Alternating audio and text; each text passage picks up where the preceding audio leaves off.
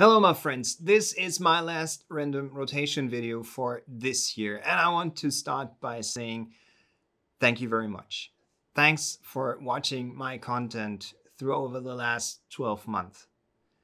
I'm not gonna lie, this year was everything but easy. For a couple of weeks it almost felt like my business went completely down, but luckily that is slowly recovering now, and I can't wait to see what 2022 has got for us.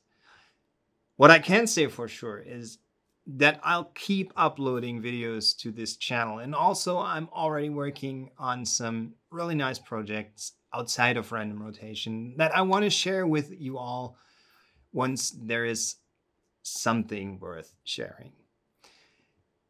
If you don't want to miss that, simply subscribe. Hello and welcome here on Random Rotation. I hope you're all doing well. Now, I have one last quick After Effects tutorial for you. In 2022, I want to use a new intro logo animation thing. Nothing super complicated, but let's build it together right now. Here in After Effects, I first need to create a new composition, and I can do so by simply clicking on this cute button here. And I call it Logo Animation. It's set to Full HD, which is good. And it's 10 seconds long right now. I think it will be shorter in the end, but I don't need to change that now, so I simply click on OK. And now I can drag my logo randomrotation.png file from the project window over here down into the composition like so. It is a little bit too big right now, but no problem. We can easily change that in the transform settings of this layer. 35 should work fine. Cool, and now I deselect the layer by clicking in the empty space because I want to create a shape layer using the rectangle tool. But first let me show you what happens when a layer is selected. So I select the layer again, the rectangle tool is still active, and now I draw something on here and you can see it creates a mask on the selected layer. I don't want that right now, so I simply delete this mask, deselect the layer, and now I can draw my rectangle, and that creates the shape layer 1, which is exactly what I want. And now I work with simple keyframing. In the transform settings, I want to keyframe the position of this shape layer. And so I set my first keyframe here at the 2-second mark, and my second keyframe is at frame number 0, and I drag the shape layer all the way up like so. And this is what we got so far, a simple downward movement of this white shape layer. Oh boy, how often have I said shape layer by now? Can somebody please count that? Okay, next I want to add a distort effect. Turbulent displace. Here it is. Oh, I think it is a little hard to see. Let me show you that on black better. And now I jump over into the effect control settings. I bump the amount up to 80, change the displacement to twist, and I think, well, maybe just a little bit more, and that's it. I'm happy with that. That's what I would call a pretty nice liquid effect. Like paint dripping off a wall. One more time. Yes, and now I duplicate the layer and I offset this new layer by 6 frames. And I give it a different color, something like this. And this is what we got so far. Looking nice. Now I bring up my logo layer to the top. And I click on this toggle switches modes button down here, because I want to change the blend mode to stencil alpha. And now watch what happens. Cool, right? Yeah, that is what I wanted. I like the colors, like the reveal. I bring my transparency grid back now and select all 3 layers, right click or command click on the Mac, pre-compose. And give it the name logo, deselect it, and now I work with the rectangle tool again. I draw a rectangle like so, and color wise I want it to be pretty dark, almost black, dark gray. And now it's time to set some keyframes again.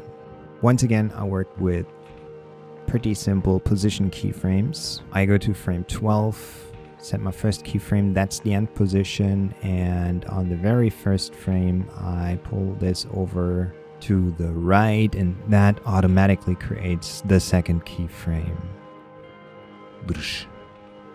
That's our movement. I think it looks better with motion blur on. You can see the difference between motion blur on and off right there. See? I think it's good with motion blur on. Cool, and now I duplicate this layer. I offset it by 6 frames. And even though it seems like nothing has changed, there is a second rectangle coming in. That is what these thin blue lines represent. All we need to do now is to change the position of this second rectangle, but we don't do it by changing its actual position. We just change the anchor point, because that way we don't mess up the animation. Yeah, this looks about right. Okay, and now I can duplicate it one more time. Let me collapse this, and this will again be offsetted by 6 more frames. And again, I change the anchor point.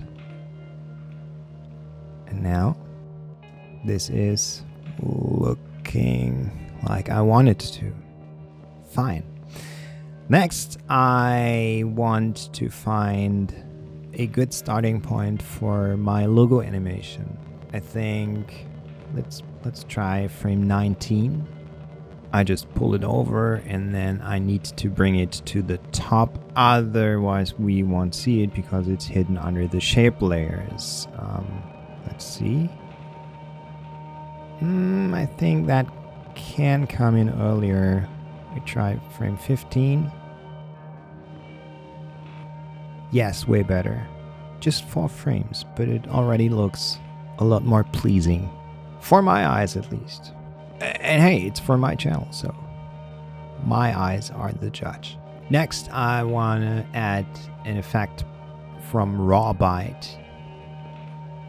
It's called Bat TV. There it is. And I want to animate the signal distortion and the horizontal sync.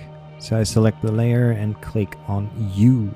That's the shortcut to only show the parameters that have keyframes.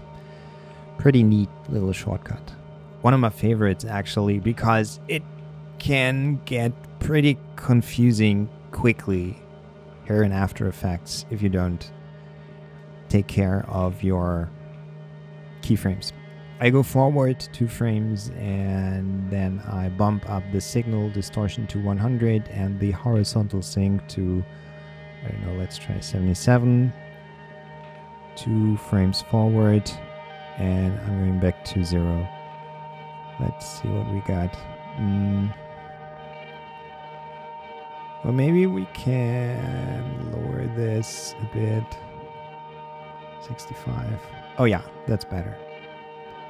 Just a little. And now, just to get the timing right, I watch the whole animation again. Cool. And so now it's time to animate everything out again. I go to the 4th second and I once again click in the empty space and work with the rectangle tool, like so. And you probably already guessed it, we now need the turbulent displace effect again.